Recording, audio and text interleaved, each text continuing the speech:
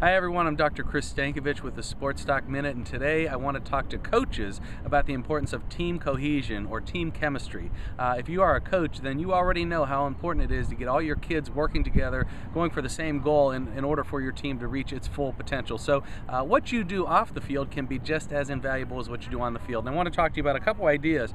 First, if you can do things outside of the sport venue, maybe have a team dinner, maybe attend a pro or college sports game, or even have a video game night. That's something that kids really enjoy. But the more that you put into things outside of the sport field or sport court, kids are going to come together and they're going to enjoy spending that time with one another. One other thought I have for coaches that they might want to think about: get involved with social media. If you haven't already, this is a great opportunity for you to create a team Facebook page, or maybe have a Twitter account that sends out messages to your kids. But get involved. Social media is here to stay, and it can be used in positive and healthy ways. So those are just a few thoughts for you as coaches on how to build team chemistry within your team this summer.